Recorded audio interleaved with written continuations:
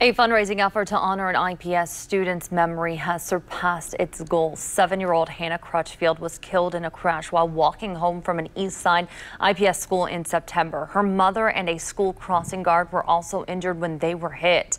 After that tragedy, a fundraising effort began to raise money for Hannah's memorial playground at her school, IPS George W. Julian School 57.